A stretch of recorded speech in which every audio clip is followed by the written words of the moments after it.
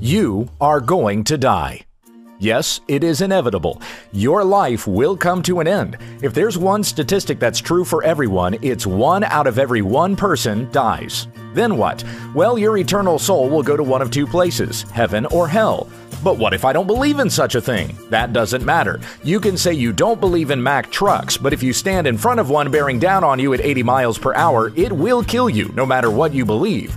Just as there is judgment in this lifetime, so there is a final judgment in the life to come. How can you know that on the day of your death, you will live forever with God in heaven and not perish under His wrath in hell? Believe in the Lord Jesus Christ and you will be saved. Jesus said, "Do not fear those who kill the body but cannot kill the soul. Rather fear Him who can destroy both body and soul in hell.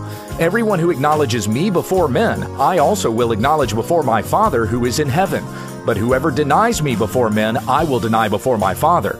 Hebrews 9:27 says, "Just as it is appointed for man to die once, and after that comes judgment, so Christ, having been offered once to bear the sins of many, will appear a second time, not to deal with sin, but to save those who are eagerly waiting for Him." You will die, and you will stand in judgment. All have sinned, and the wages of sin is death. But the free gift of God is eternal life through Jesus Christ our Lord, when we understand the text.